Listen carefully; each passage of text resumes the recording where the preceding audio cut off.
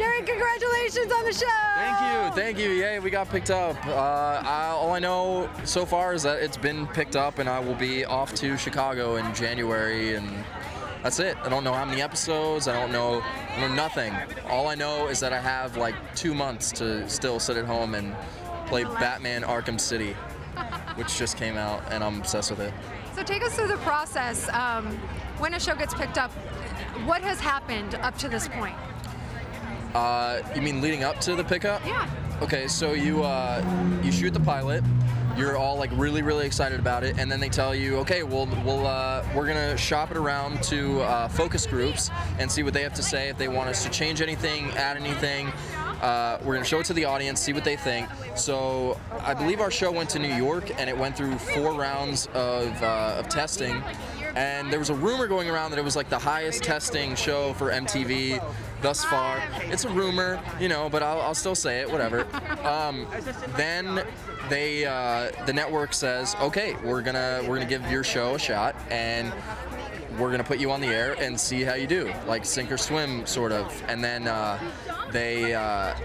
after it gets picked up, they still have to figure out all the production stuff, and there's no scripts yet written, so it's all just like a giant waiting game once it gets picked up. But you know that you have work, which is exciting. Right. Yeah, that's the process for people that aren't familiar with it. It's a lot of waiting. It's like a roller coaster. You're like happy, and then you're like, oh, but I don't work. Oh, but I'm really happy. Oh, yeah. So set us up. Where's the show going to pick up from?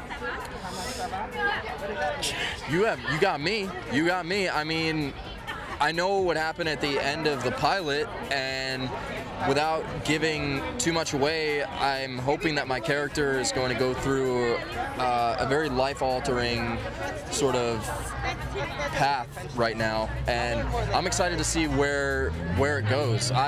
Your guess is as good as mine. Like, throw something out, and I'd be like, yeah, that sounds good.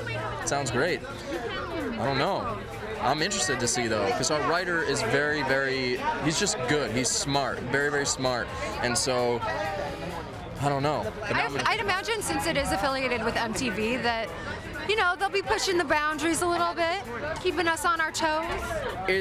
Our show really speaks to the MTV generation, because it's about 5 college kids who graduate college, and they're thinking, yeah, life is going to be great after college. We're not even going to have time to talk to each other because we're going to be so busy being successful. And then a year later, they're still nowhere fast. So it's going to hit that audience like right where, on their couch where they are, like just trying to figure out what. But it's going to be cool because they're going to be like, oh, well, at least we're not the only ones who are going through it. Like, I don't know how well it's going to do. I'm hoping that it does very well. I'm excited. I just want to get to work already and freeze my butt off in Chicago. That's what I can't wait for. I can't wait for you to do that either. I know. I'm going to like write to you like from the depths of Antarctica. That's what it's going to feel like.